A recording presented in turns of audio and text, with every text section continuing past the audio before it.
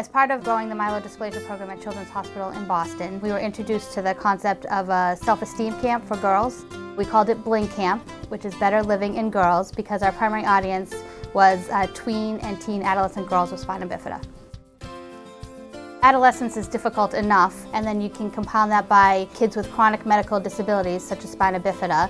Some girls are in wheelchairs, some girls need crutches to walk, some girls use braces. Lots of medical visits, lots of hospitalizations, and often lots of surgeries. So it takes them out of being part of their own peer group.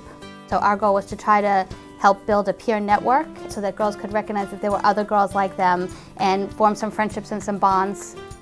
We decided that we would have an overnight stay at a nice hotel and dinner. Those were the big things, along with makeovers, to give a little bit of healthy pampering. We also wanted to build in some educational pieces as healthy eating and physical activity, because those things are so important as you move through adolescence and life. Children's Hospital Boston Myleodysplasia Program and the Spina Bifida Association of Massachusetts put this together. We had a small grant from the Metro West Women's Alliance, which was a huge help, and then there were lots of donations from staff and other people associated with the program. By the end of the camp, they definitely had bonded and became friends and are looking forward to seeing each other in clinics and in other outside activities.